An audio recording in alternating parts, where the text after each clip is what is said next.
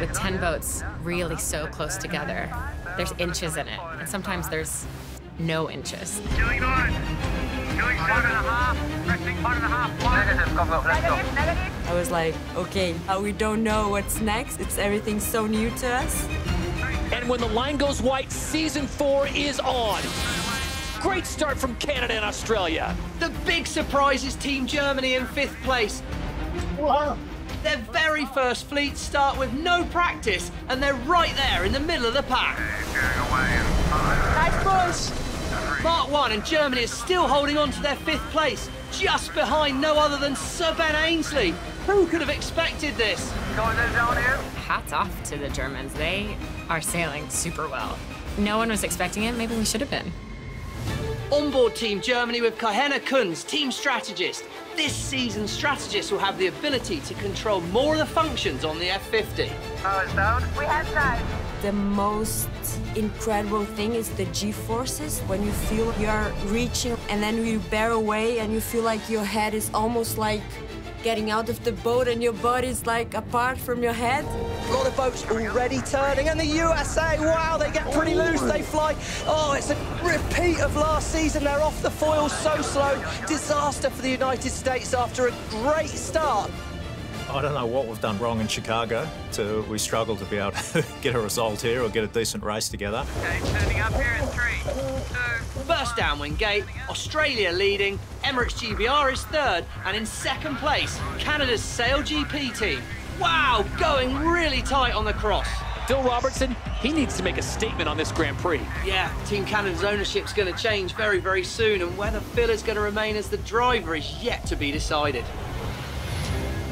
Yeah, new owners coming in are most likely to shake things up. They take a different look at how the team should run.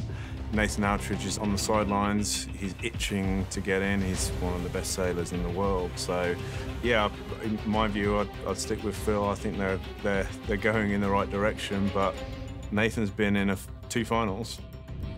First upwind leg, Team Germany's 4th, just ahead of no other than Peter Burling and New Zealand.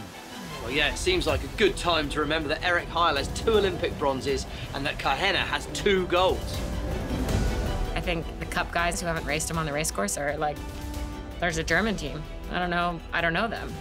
But I think anyone who's been on the race course with them in the Olympic scene, lining up against him for years, are like, yeah, what else did you think was going to happen? This is leg 3, and Germany's still holding 4th position. I've been told that Sebastian Vettel's following the race very closely from Germany. Huge tech deployment by Thomas Riedel. What I would put in place is technology which allows Sebastian to experience the race from as many angles as possible. We could talk to him, he could listen to the radio communications. Turning slow. Good wave here. Stop it. Little first third. Gate 3, Tom Slingsby and the Aussies are on the lead. Team Canada and Emirates GBR follow just behind in striking distance.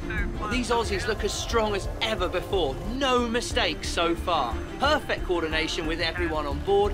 Offers were made to buy the crew from the Aussies, but Tom managed to keep his lineup intact. A couple of our guys refused about 3 times the paycheck we can offer them. Which is, it's a lot. Good hook up here, guys. I don't count their numbers, so I can't see it. A big one for me, I guess, is Ed Powey's our reserve sailor. They offered him, said, look, you'll race every race this season if you come with us, and more money. And he said, no, I'd prefer to be the reserve on Team Australia. Pointing below the mark, all right? Behind Australia, the Germans are on a tight battle with New Zealand for 4th position.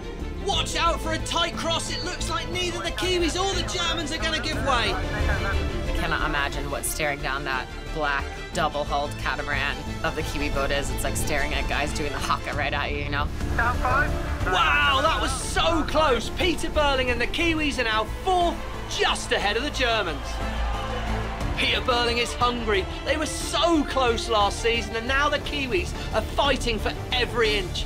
If someone can dethrone Tom Slingsby, that is Peter Burling.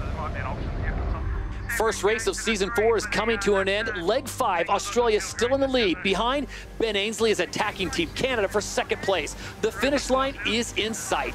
Ben Ainsley only made it here to Chicago a few hours ago, but his sailing remains brutally sharp. What a great way to pay tribute to his friend, Mel Coleman.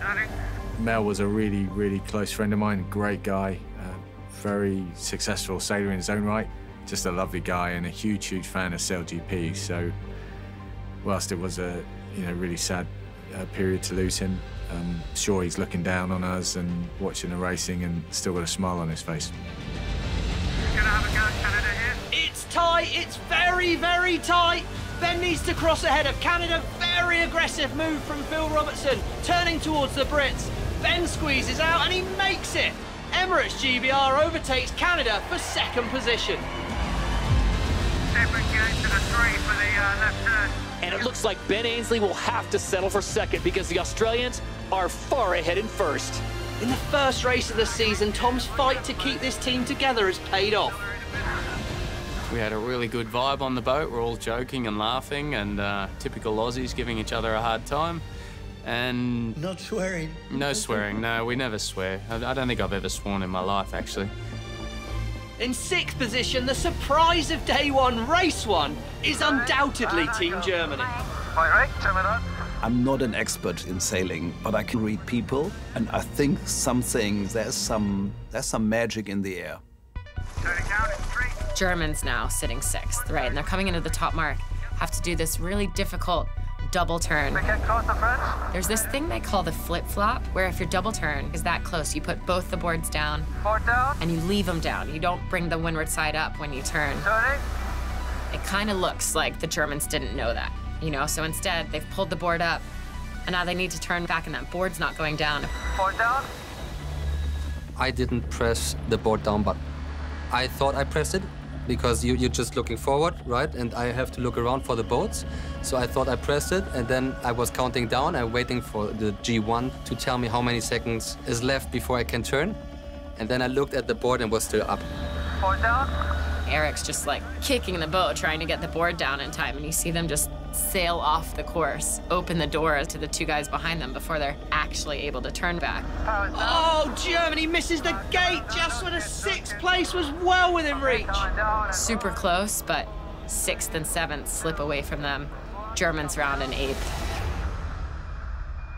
But still, they've got two teams behind them, They shouldn't even be disappointed. They were in the mix almost the whole race, crushing it.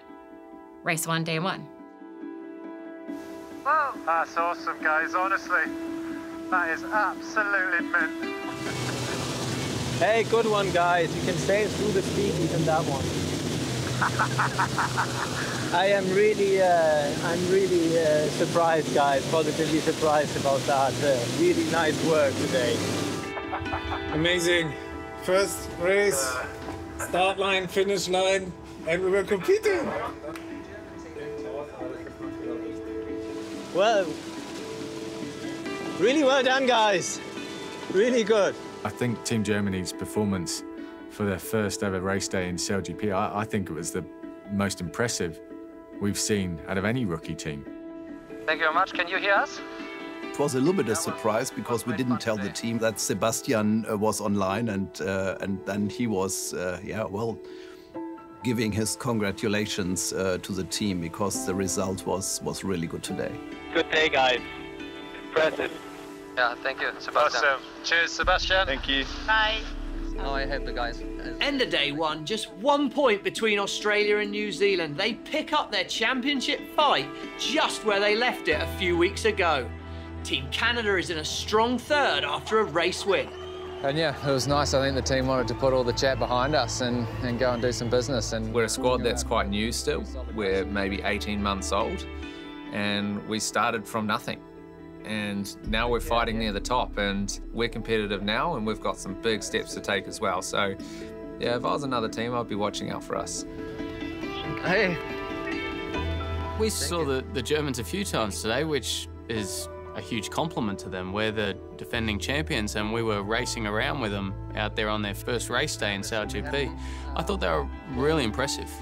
I think, yes, too, for sure, a lot of incidents, and for now, it feels like we didn't feel so good after the race. The fact that I hear that he's not happy with his first day, that makes me respect him more, because he's got the drive, he's got that sort of mongrel in him, that he's not here just to make up the numbers, he's here to get results. And I know that's how I would be. If it was my first day, I'm there to win. And so it sounds like he's similar to me, so yeah, good on him. That's amazing. I thought it was a really impressive first day. Well, this creates goosebumps because, you know, I'm running my business for 36 years, so it's quite some time ago that this was a startup. But all these feelings are back, and it's really like the first days of my own business. Really good job, man. And going through this again with this fantastic young team is super cool. I love it. It's super fast. You see at the start when everybody is like this. Exactly. It's crazy. I often struggle to even define what is the first day of something. Because if you look already on the journey that we have been, and even Eric have been before I even started joining, or Thomas has been, it doesn't feel like a first day today. It feels more like a first major achievement on our journey.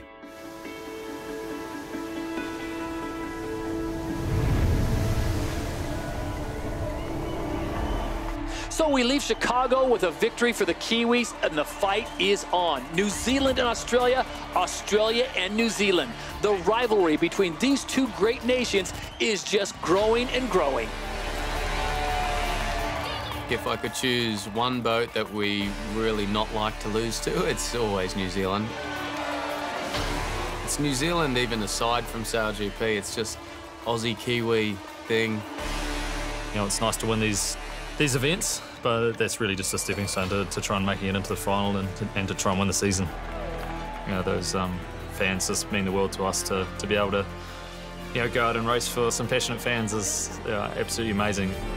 Oracle Los Angeles Grand Prix is next. Team Switzerland and Team Spain both won races in Chicago. Sebastian Schneider and Diogo Bortin, are they ready to turn their teams around?